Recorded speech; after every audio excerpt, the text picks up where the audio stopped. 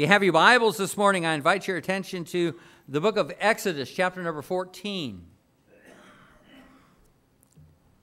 The book of Exodus, chapter number 14, I'm going to be reading verses 10 through 15, and the title of the message this morning, Going Forward.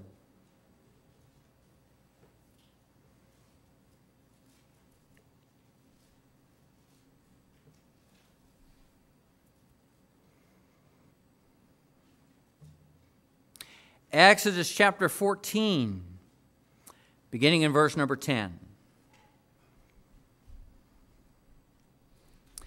And when Pharaoh drew nigh, the children of Israel lifted up their eyes, and behold, the Egyptians marched after them, and they were sore afraid. And the children of Israel cried out unto the Lord.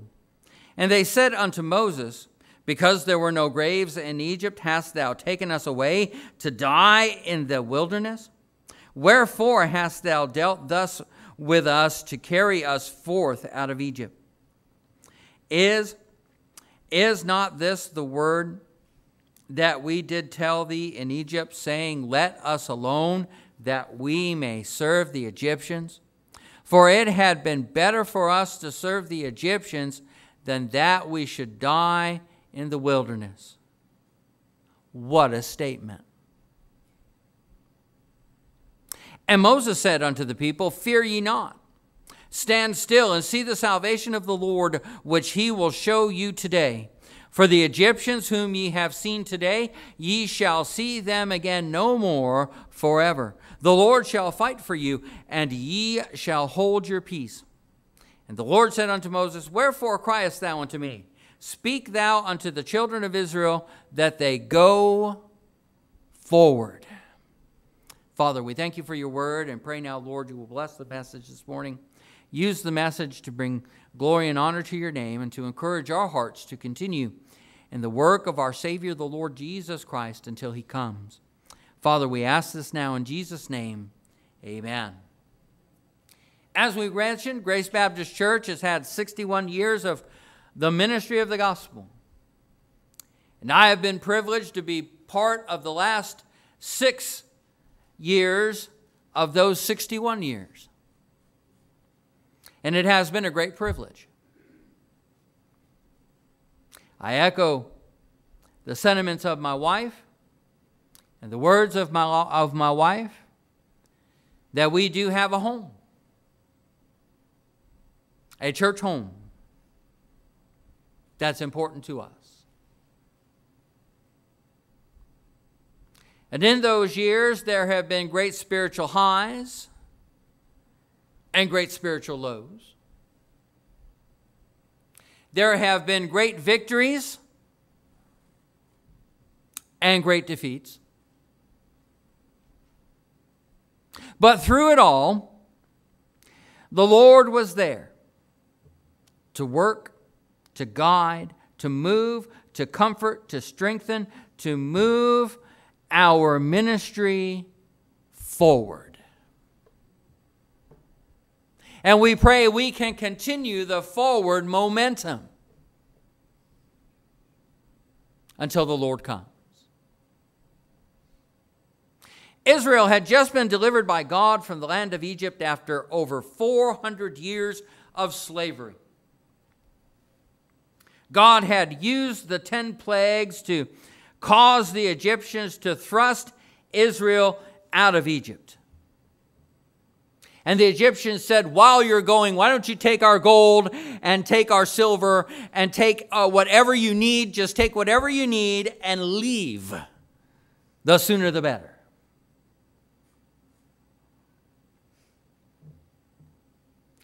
And then God hardened Pharaoh's heart one more time.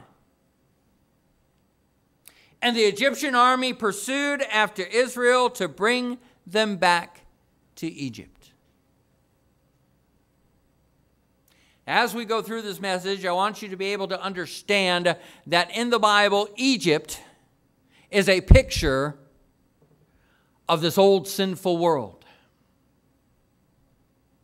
The bondage and slavery that the nation of Israel was under in Egypt represents the bondage and the slavery that sin brings to our hearts and lives.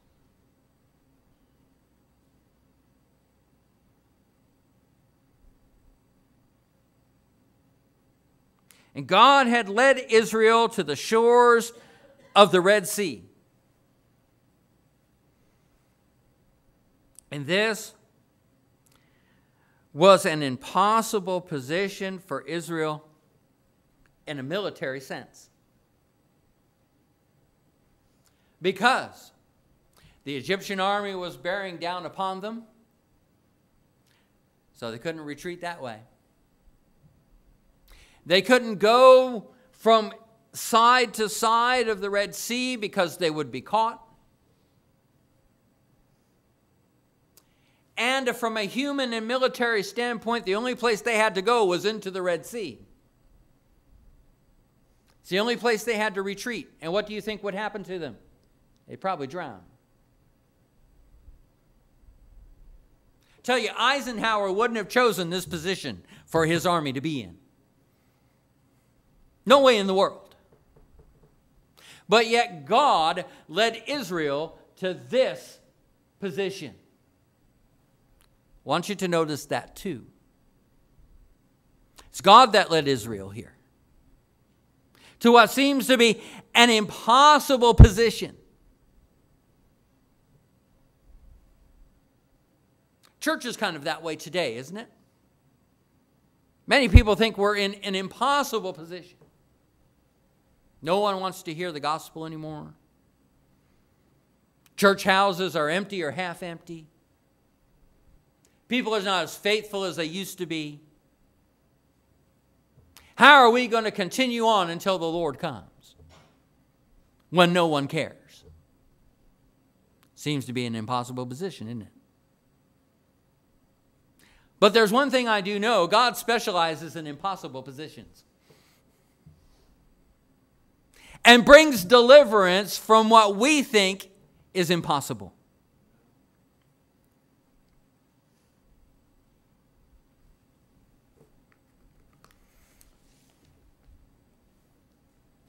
And they were about to experience, the nation of Israel, how God would make their escape possible and to save Israel from the Egyptians.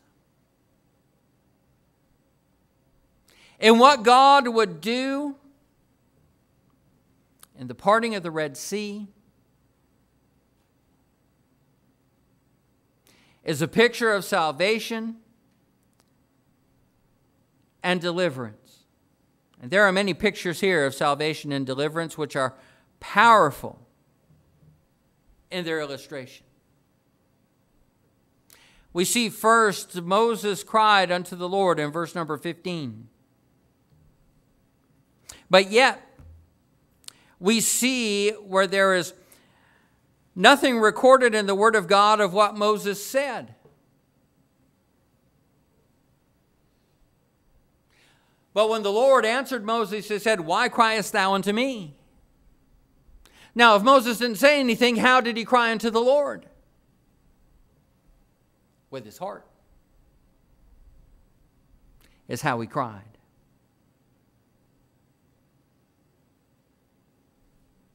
A language that the Lord is very familiar with. For there are many times that we cry unto the Lord and not speak a word. Hannah was that way too. In 1 Samuel chapter 1 and verse number 13, you remember that she was barren. And she cried unto the Lord to give her a son that she would lend unto the Lord all the days of his life.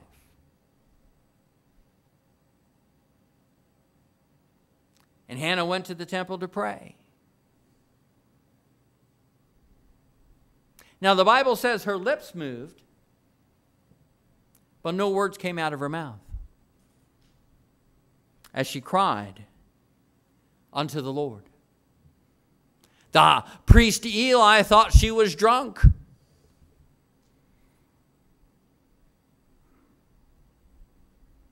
But after explaining the situation,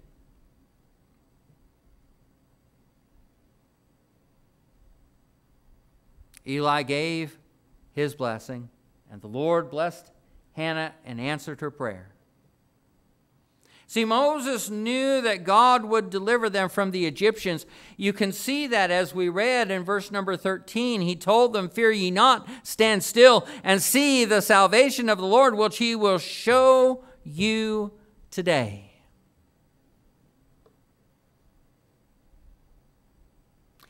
Many who are here this morning can give a testimony of their deliverance. Their deliverance from the bondage of their sin through the death and the burial and the resurrection of Jesus Christ. Through the ministry of the Grace Baptist Church.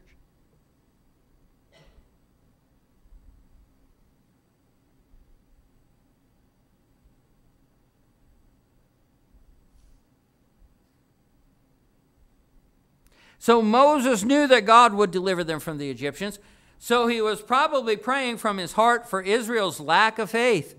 As we see there in verse number 10, when they saw the Egyptian army coming, the Bible says they were sore afraid. And the children of Israel cried out unto the Lord. It seems that Moses' silent cry was more effective than the fearful cries of the nation of Israel. And of course, who did they blame for the position that they were in? They blamed God through Moses. And they complained to Moses. "Why have you led us here? Were there not enough graves in Egypt? You know we're going to die here."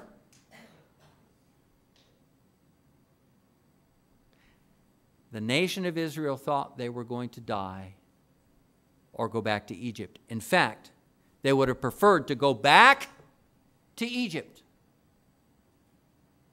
Back to their bondage. Back to the world. Back to their sin rather than to die there.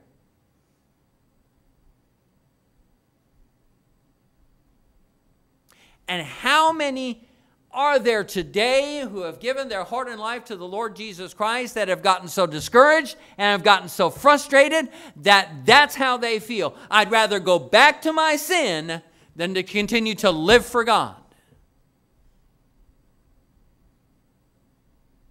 There have been many.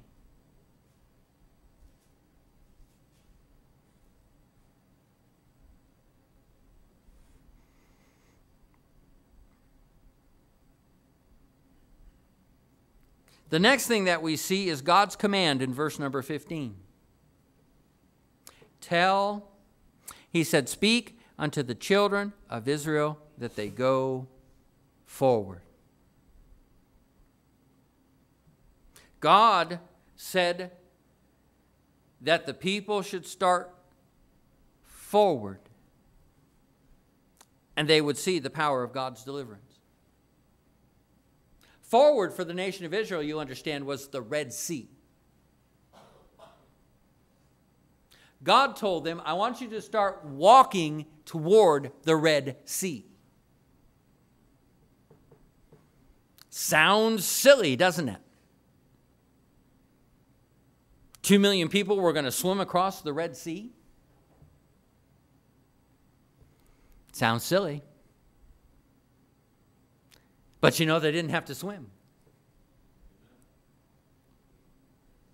As you read on here in Exodus chapter 14, you see that God says there to Moses in verse number 16, "But lift thou up thy rod, and stretch out thine hand over the sea, and divide it.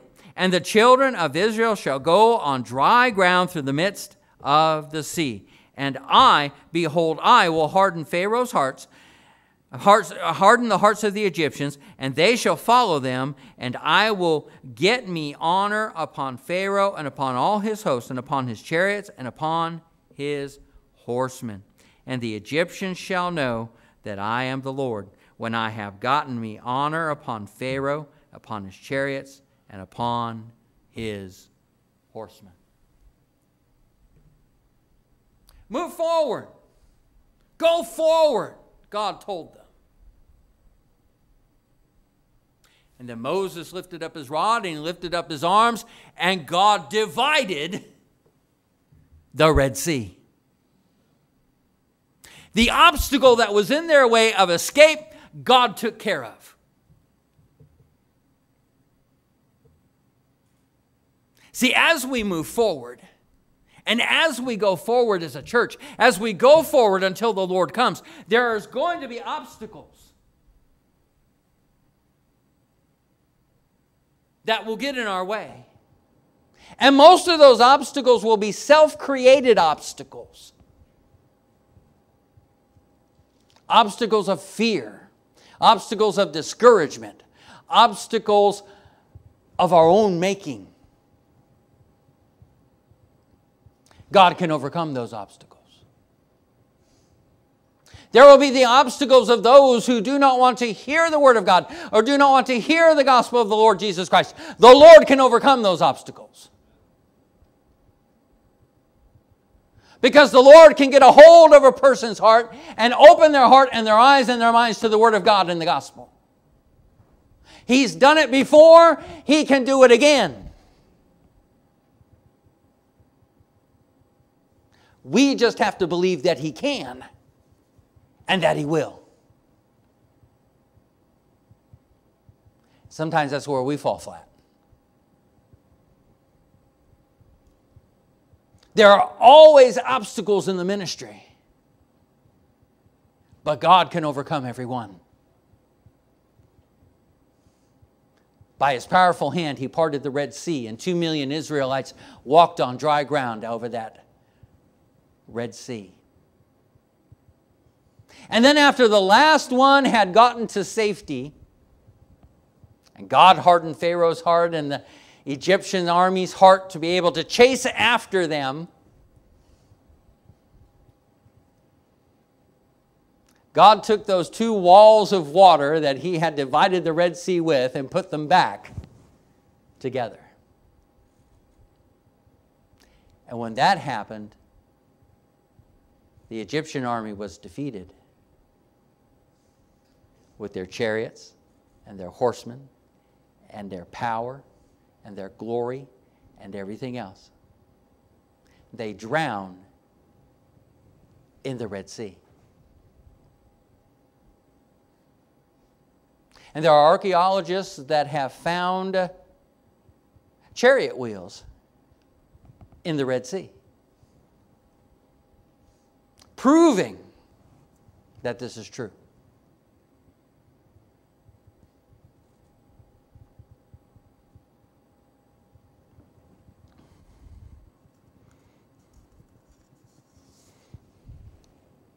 Their choice, the nation of Israel had a choice now.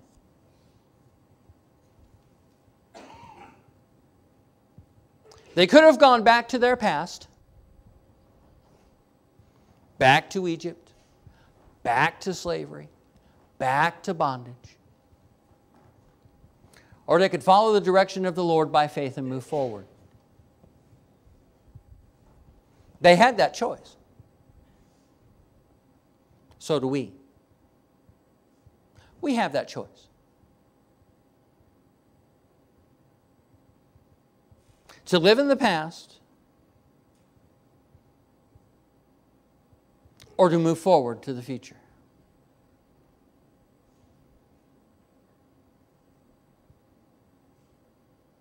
To go back to the past would be to go back to slavery,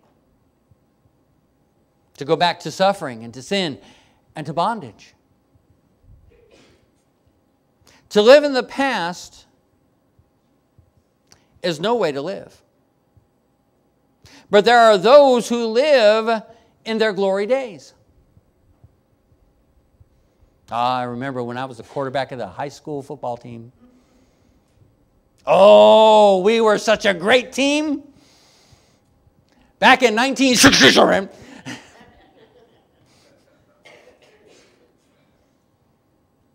Back in 1960, whatever. We were undefeated that year. We won the state championship. I played a great season over 40 years ago.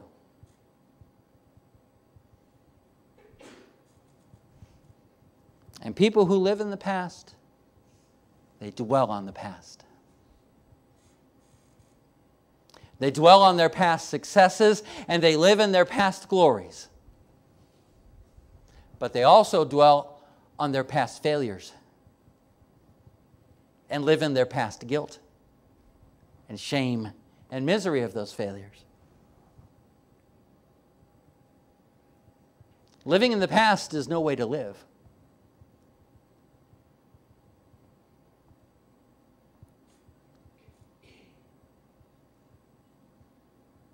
But they live in the glory days of the great victories and blessings of the past, and also the disappointments and defeats of the past. These folks are prisoners of the past. They're bound by their past. And until they can unbind themselves from their past, they'll never move forward. They'll never go forward. They'll always be in the past.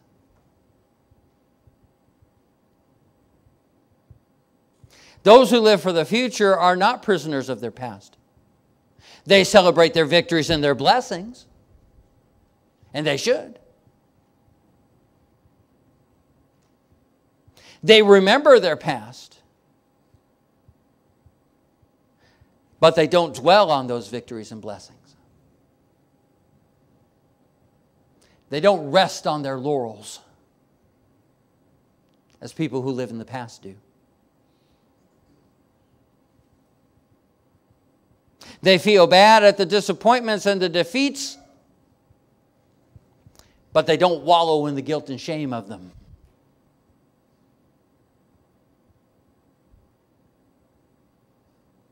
Those who live for the future go and move forward in their life.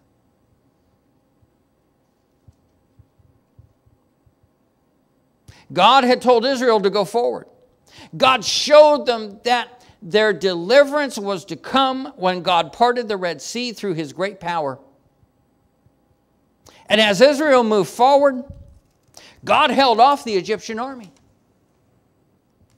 The Bible says He used the pillar of the cloud by day and the pillar of fire by night to be able to be behind the nation of Israel as they crossed the Red Sea on dry ground.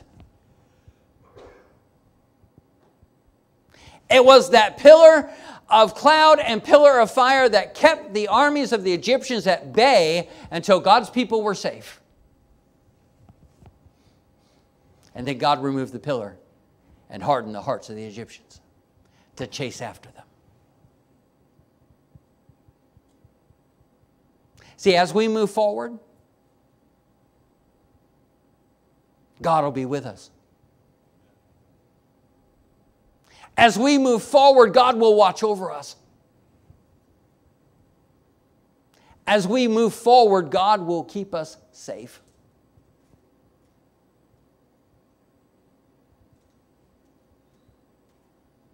Until He brings us home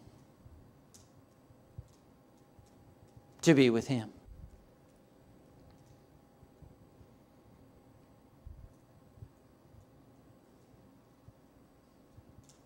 And just as people live in the past, so do churches. Churches also live in the past. They live off of their heyday and they live off of their great victories and blessings that God had given them way back in 1970 whatever.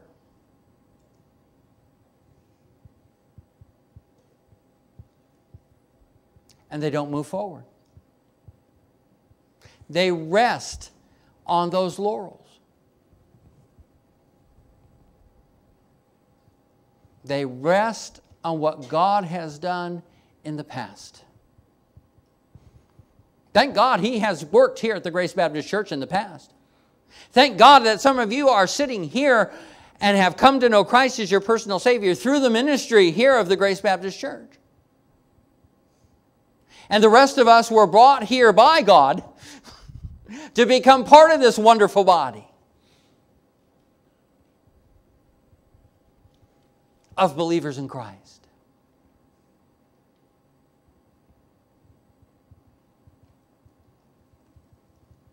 But these churches who generally these churches who live off the victories and live off their heyday, these churches are not growing churches. These churches are declining churches. These churches are older churches in their makeup. These churches are dying churches.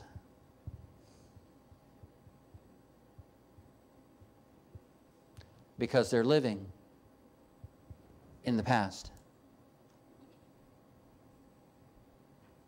Because they're living in the past,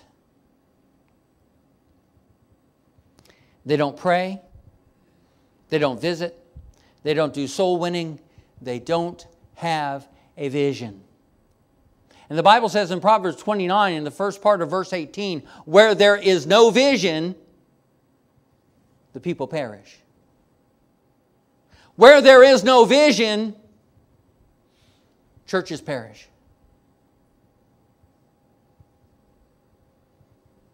And there are thousands of churches in America that close their doors every single year. They die. Many of them die because they stayed in the past.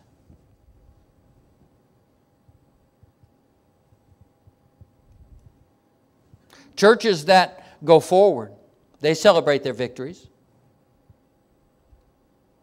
And they go to achieve more victories.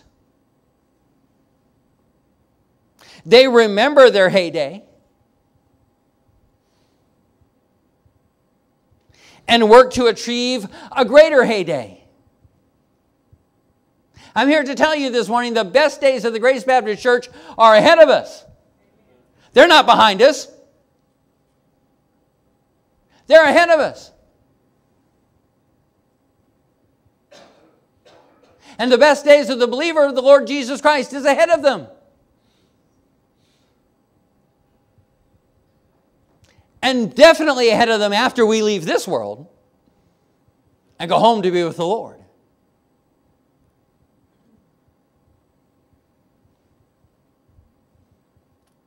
Churches with a forward outlook are praying churches, visiting churches, soul-winning churches. They are churches with a vision. Churches that have a purpose of why they're there and what they're to do.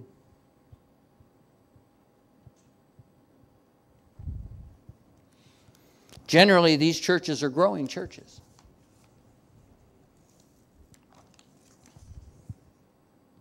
And our church, Grace Baptist, needs to be a church that is going forward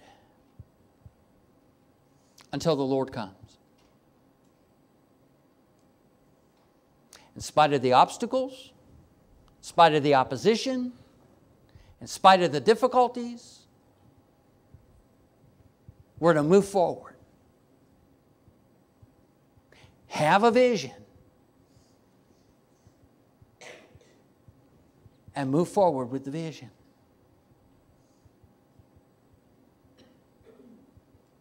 Until the Lord comes. And there may be one here this morning who has never asked Jesus Christ into their lives as their Savior. And they are in bondage to their sins. And the only way out of this bondage is to go forward. Forward to the cross. Forward to the Savior. Forward to salvation and eternal life. It's the only way to go. To get out of your bondage of sin. It's to move forward and go forward. And trust Christ as your Savior. leaving their sin behind.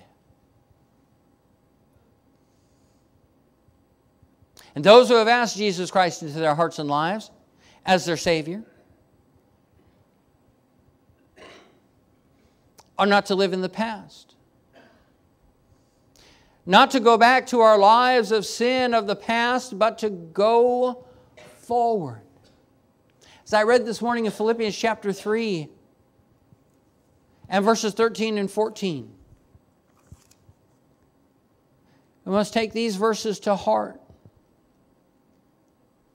To do the thing that the Apostle Paul did.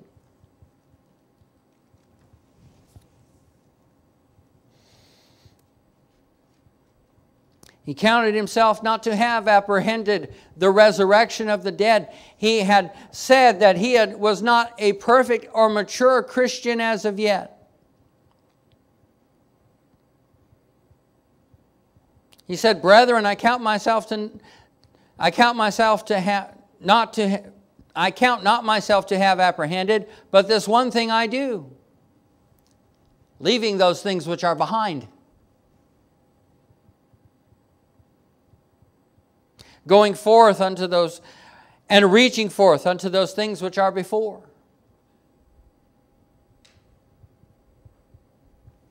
I press toward the mark for the prize of the high calling of God in Christ Jesus."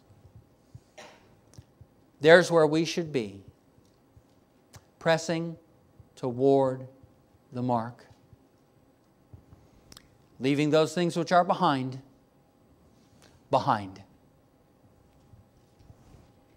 Reaching forth unto those things that God has before us, and the opportunities that He gives us.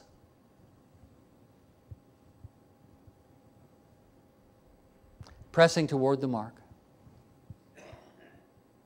Let us be a church that does that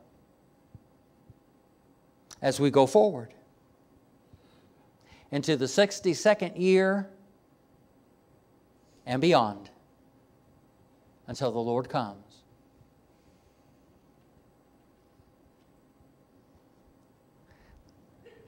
Let us go to that high calling of God in Christ Jesus, to grow, to serve, and to be all the Lord wants us to be. And there may be some things in your life, believer, that you need to let God take away from your life, an obstacle that's in your way. It could be fear, could be a lack of faith, could be many different things. We have an invitation to give you the opportunity to come and do business with God. And pray and ask the Lord to remove the obstacles that keep me from being all that you want me to be. As we stand for our invitation, I appreciate your time and attention this morning.